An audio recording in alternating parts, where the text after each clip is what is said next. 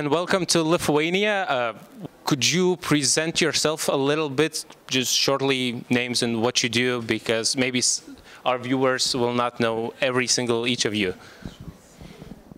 I'm Tom. I am the tour manager, so it's my job to make sure that everything's organized and we get on stage on time and we stick to schedule and stuff like that. So yeah. I'm Ellie and I sing in the band, and I also at home I'm a photographer as well, so I take photos. Hi, I'm Martin and I try and sing from the front over to Rubes. Hey, I'm Ruben and I play drums. I'm Kevin and yeah, I try and play keyboards. How's that going on? Trying to... Well, we'll see tonight. He's a genius. He's a genius, yeah. So, I know you have been asked this many times before, but once again, how did you meet? How did you form this new band? Well, we live on the south coast of England in a city called Brighton, and some of us are in the same church there, but we're all kind of in that area, and maybe from one or two churches. So but we've known each other for a while, and it's just been great over the last 2 or 3 years. We've been playing more together and doing events like this, and it's amazing. But by the way, we're just like so happy to be here. This is amazing, seeing all the people filling up in there, and being a part of an event like this is incredible. Well, we're very happy to have you here, obviously. And could you maybe share some fun moments or, I don't know, just memories while being on tours? Rubes. India. I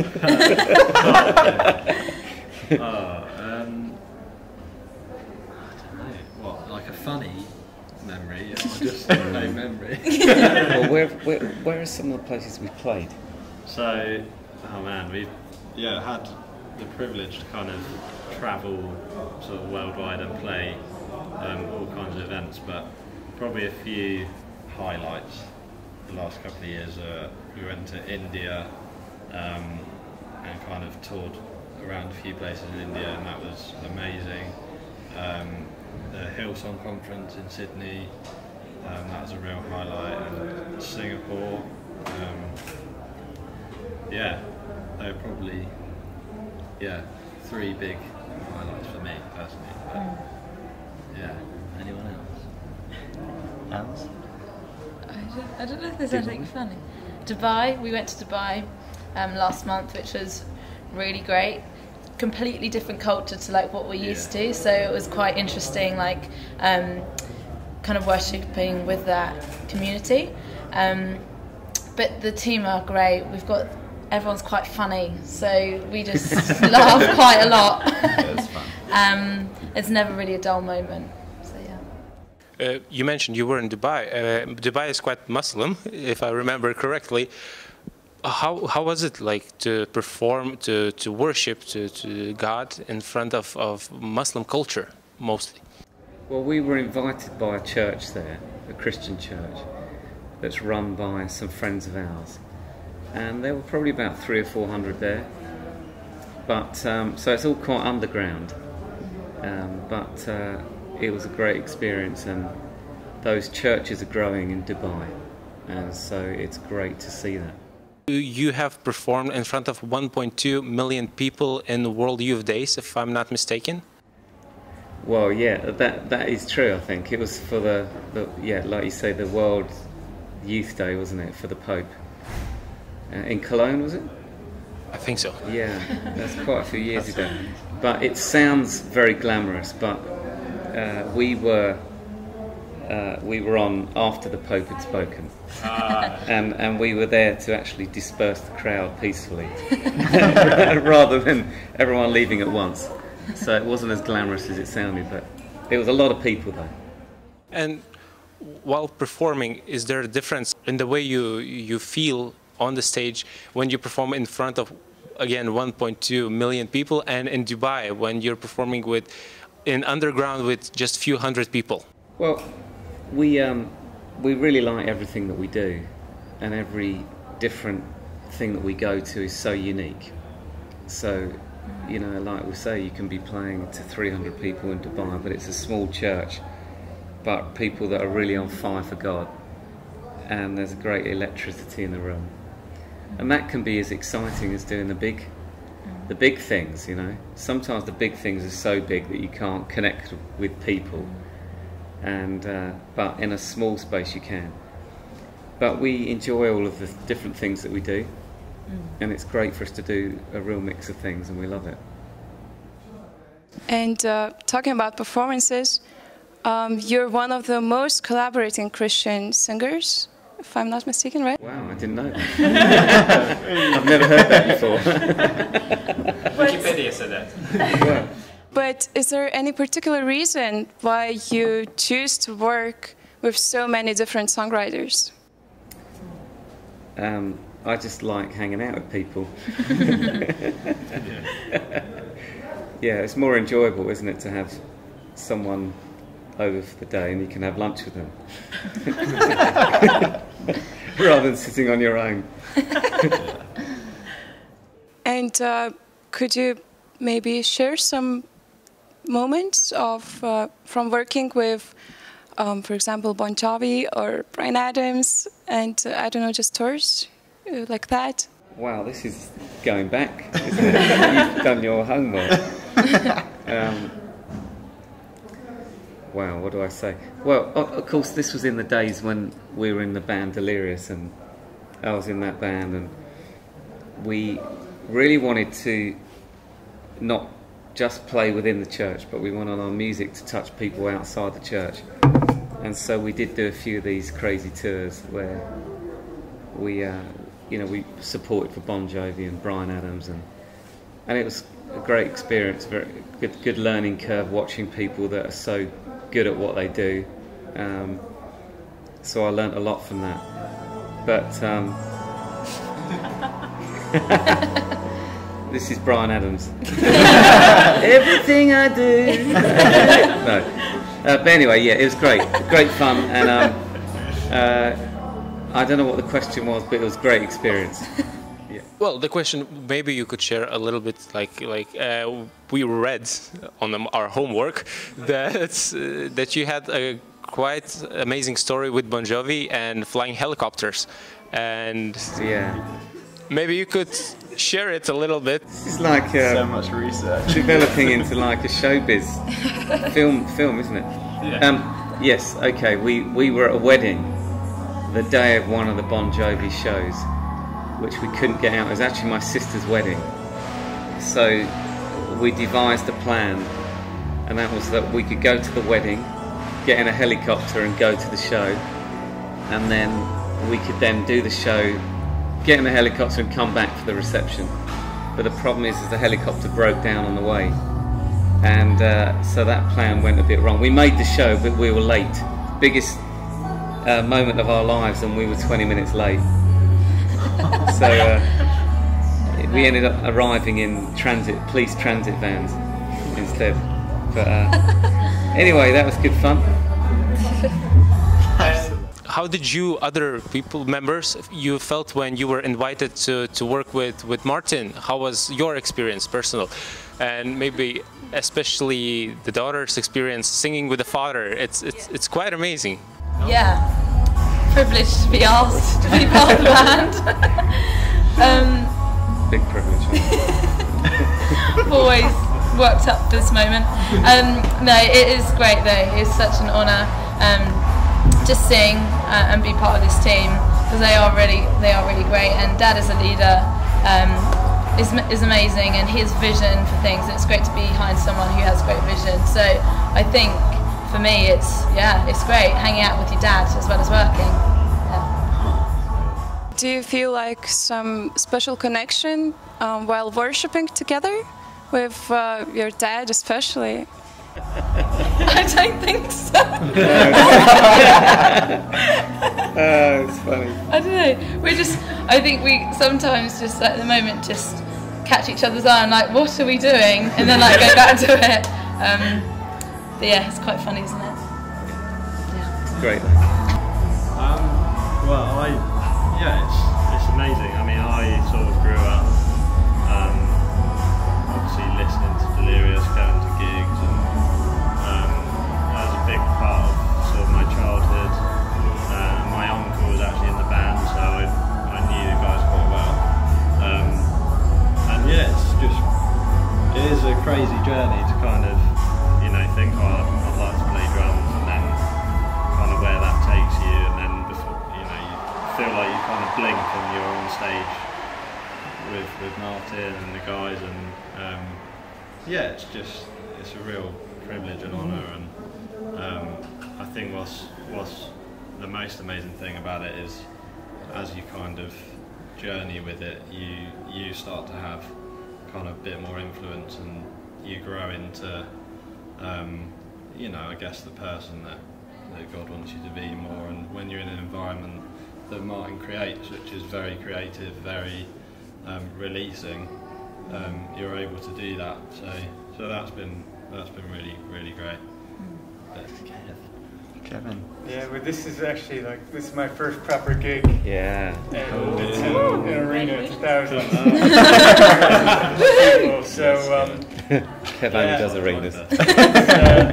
Yeah, it's an honour. You know, I'm from Canada, so I grew up listening to Delirious, and I'd seen them live. And yeah, I mean, I don't want to embarrass myself or Martin, but Martin I definitely looked up to him, and I can say Martin's the kind of guy that when you meet him, he's sort of everything and more that you hope he would be. Somebody that you look up to, and you realize he's actually even better in person than I thought. And he's very kind, and he's very generous, and he's really releasing. He encourages us to go for it. And to really bring what we have to the table. So yeah, it's amazing, and it's a dream come true. I was saying to somebody the other day, I said, I've kind of got to find a bigger dream, because I'm playing to thousands of people in the arena. I was like, it just doesn't get any better. So it's So good. So good. It's great. Yeah, I love being a part of the team. As Ellie said, it's like a really fun team to be around. It feels very light when we're on the road. We're all really good friends. We get along well, and that's really important when you're traveling around to different places. But I think for me, the main thing that I really love is being a part of something that is like way bigger than yourself. So I'm not musical. I don't play anything. I can't do anything like that. But to be able to like play my part into almost enabling everything to happen, and having boring conversations via email and Skype and endless hours of planning, and then finally seeing the guys like on stage and people encountering God, it makes it really worth it. So I just love the fact that we can do that as a team, and see people's lives changed along the way, and also have fun. It's amazing. It's really like a massive honor. Yeah. And I actually wanted to ask people, how did you felt the first time when you went with Martin on the stage? But for you, this first time. And well, I did it sort of one other time in Ireland, didn't I? But I also go to church. We go to the same church, and Martin will often lead at that. So I have done that. But yeah, it's a little bit, you know, anytime you look up to somebody, it's a bit nerve-wracking. But he's, again, you know, he's very down-to-earth, and he sort of puts you at ease just with who he is. So, yeah, no, it's good. Like I said, he's very releasing and very kind, so that makes it easier. Let's talk about something else then. Let's talk about the football or something. This is your first time in Lithuania, if I'm not? It is, yeah. And how we should have asked this in the beginning, but how do you feel here? What's the first impressions when you see this country? Well, it's so green, isn't it? It's a beautiful place. Whoa! Sorry. Come on. Someone's getting excited in there. Watching football. Yeah. Yeah. I think we love this part of Europe, and you know, countries like Latvia and Slovakia, Slovenia, Hungary, we go to a lot, and it's a really amazing part of the world. And you sense that people are hungry, for more of God, because there's been a level of oppression here over the years. I think where people have had to fight for their faith, you always get more passion, and I think this is going to be amazing tonight. And we are really humbled to be here. We wouldn't normally say that, but we are. I think we sense that something great's going to happen tonight. Definitely. In these tours, in these concerts, in these worships, do you feel all of you, maybe, is there something different? Do you feel like the culture change in your worship, in the people who are worshiping with you? I feel like from not being on stage and being in the crowd, I feel like there's always this tension of kind of like resistance, but also like breakthrough. And throughout the night, it can be like this a lot. And we find that, sometimes the guys will come off stage and they'll be like, "Oh, that was really. It felt tough. It felt like we had to really fight for it tonight," or something like that. And I think it's those kind of moments that make it really worth it. They're the really significant moments, because when there's resistance, there has to be breakthrough, and that God's doing things in people's lives, whether that's healing or God bringing freedom and releasing people from fear, and you see that on people's faces as well throughout the night. Maybe something changes in something so simple like their eyes when they're walking out, or something just really small changes that might not seem significant to an everyday person, but when you see it through the lens of you're coming to a place and then you're leaving, you kind of notice that maybe small things change, and I think that's something that's cool when we travel. How about others? Do you notice any difference? Or, I don't know, Martin, you have the most experience. Well, I think, sadly, as you travel, where there's wealth, there's the least passion. And so then the opposite is true, where there's poverty in a nation, or genuine poverty, then generally you find the church is the strongest, because it has to fight for everything. And so we've been to Colombia and places like that, India, Cambodia, and you sense that where people have hardship, that God is everything. And yet, it's not always like that in the United Kingdom or in America. Where we might complain if our coffee's cold, and it's shameful, but that's just the way society is, isn't it? And we know that in year 2009 you founded Compassion Art Charity. So where did that idea come from, and what does it mean to you? Well, I travelled to India a few times and was really touched by the extreme poverty there, not just people without an Xbox or clothes, or, extreme poverty. No running water, no medicine, no healthcare. So I think we were really moved, and my wife and I were moved by that. So we didn't really know what we were doing, but all we knew was that we had friends in a similar position, and we got together, wrote some songs, and then the copyrights of those songs were owned by the charity, and then they received the royalties, income from those royalties. And it's not millions of dollars, but it's raised a few $1,000s and hopefully helped some people around the world, different projects. So that's been really good. And why do you think this poverty question, where there's a wealth, people distance themselves from God, and when there's poverty, they really put God in the center of their life? Why do you think? What's the reason for that? Well, if you've,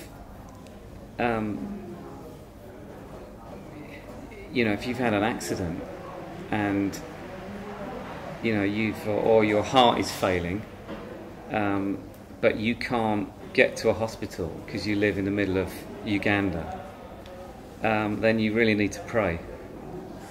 you know, but we can just get in a taxi and just go to a hospital and get it fixed straight away, and maybe even forget to pray, you know, because it's an instant fix there, and that's all part of God's prosperity and all that, you know, that there's this culture and society that God prospers and blesses, and you have hospitals and brilliant. That's all good, but I think without that you would definitely get on your knees more, wouldn't you?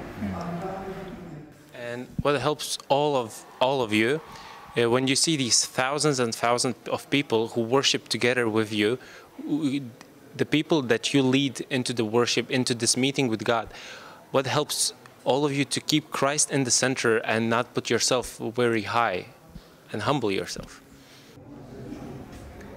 We have this guy on the road that plays bass, and he makes us laugh the whole time, and that reminds us of how stupid we all are.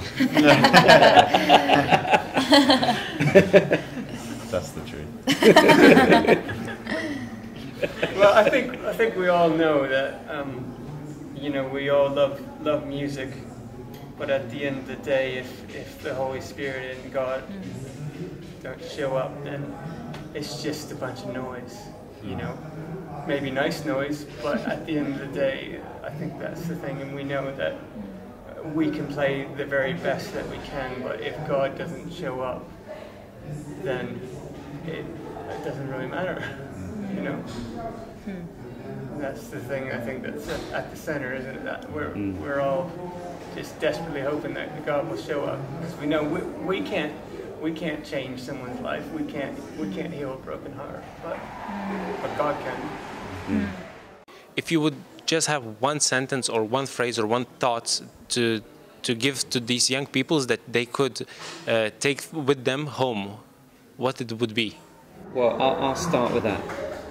And I think it's really simple, that God is alive, and that,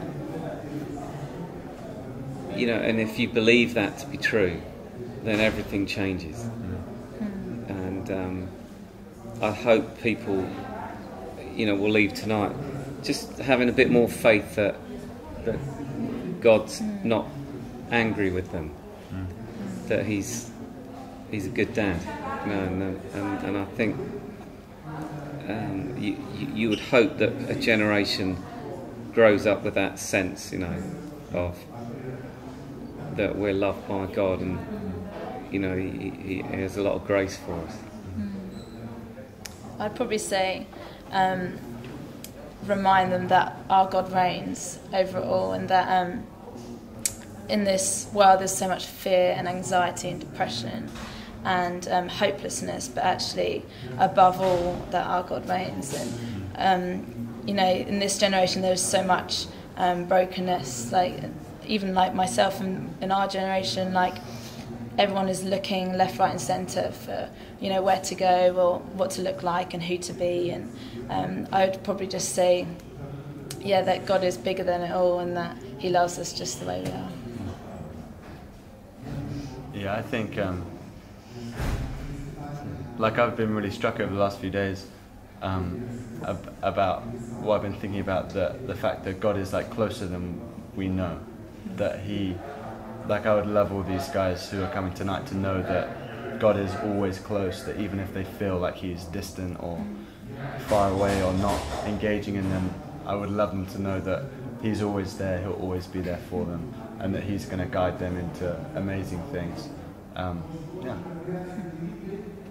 I'd say go for your dreams, 100%, and just say that, like, God knows exactly what that is, and also what you'll end up doing, even if it's not that initial kind of dream. And actually, like, even what to you would feel like a tiny little step, like if you're a musician, just getting a guitar lesson, or what looks like a tiny step to you, like God sees it, and He's like, He loves the fact that you're engaging in what you love, and He'll use that. So yeah, just go for your dreams. Awesome. I think just sort of to jump on to what Ruben had said, which is, I think if God has put something on your heart, to just be persistent with it. And because so many people out there who we all kind of look up to when we're younger, we always think that, oh, they must have had it easy the whole way. But as we find out their stories, we know that they had a lot of trials and troubles, but we learn that God put it on their heart, and they kept going. And so yeah, I just really encourage people to keep going, because it can be tough, but it usually is that success for the people who push through. The truth will set you free. What does it mean to you personally? Well, it says that Jesus is full of grace and truth, and I think that the two together are really important.